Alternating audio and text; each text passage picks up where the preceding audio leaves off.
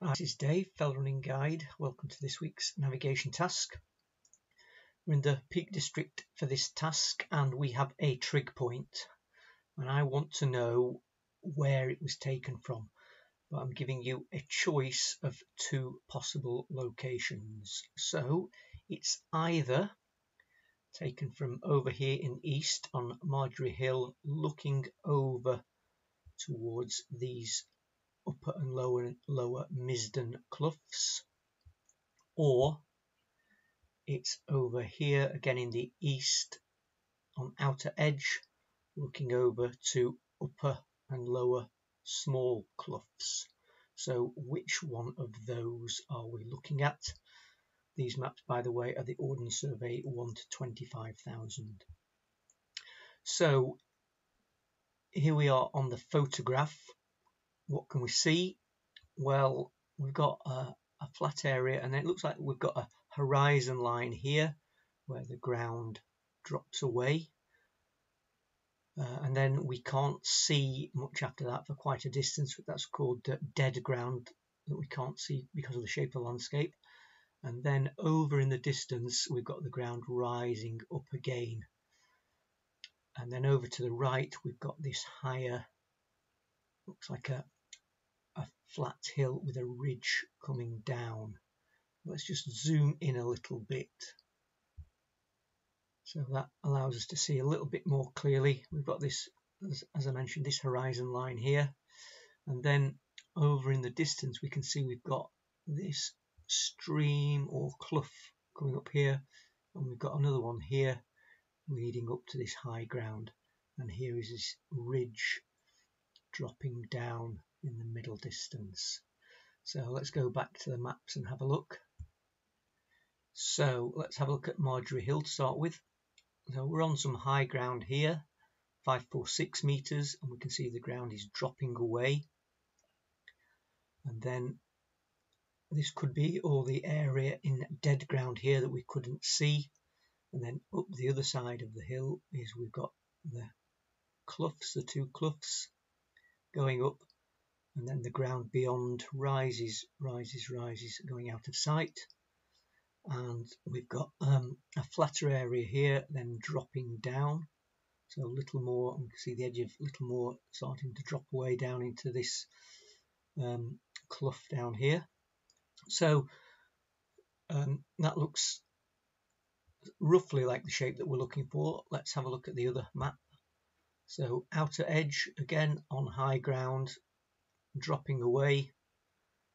All this would be hidden, and then we've got lower Small Clough and upper Small Clough, and then we've got this high ground here with Horsestone on it dropping away down there. So both maps look reasonably similar. So which one are we looking for? So there's a couple of things to think about. Let's have a zoom in again. Now, it's often quite difficult to judge height when we're looking at photographs, but if we can try and get a feeling of the height of this hill here that then drops away in that ridge, how much higher or lower than us is this? So it looks like a similar kind of height, maybe a little bit lower. That's one thing. But then another thing to notice is where this ridge comes down, where it is in relation to this clough there. So as we look, the ridge comes down and it's definitely over to the right of this clough. So let's go back to the maps. So the first map, the Marjorie Hill map, the height that we were at, or the trig point is at, is 546. Over to where this ridge starts to drop away, that's only 400 meters, so that's 150 meters below.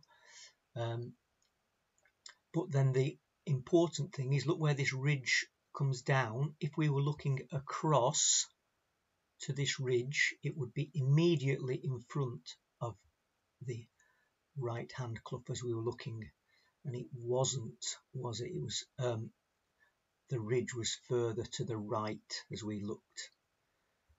Let's check again.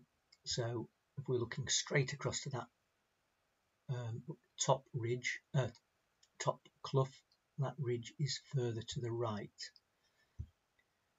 Let's have a look at the second map. So outer edge 540 meters. Here we've got 500 or 520 down to 500 meters.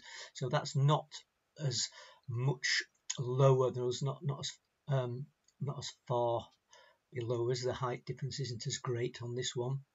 And then the other thing to look at is the ridge. So again, if we were to go in a straight line from here over to that top clough, then the ridge would be further off to the right, which makes more sense. That fits better.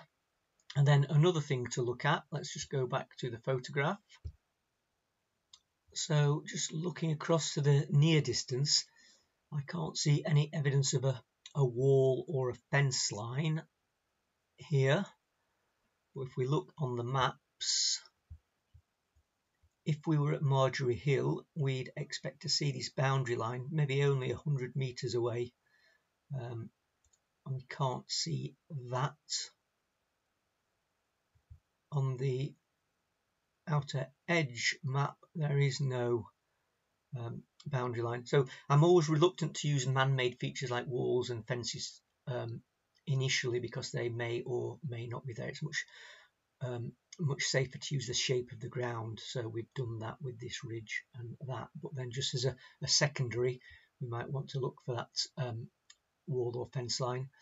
And notice on here as well, the contours are a bit steeper, so looks like the ground drops away more immediately from outer edge. You can see this contour here, whereas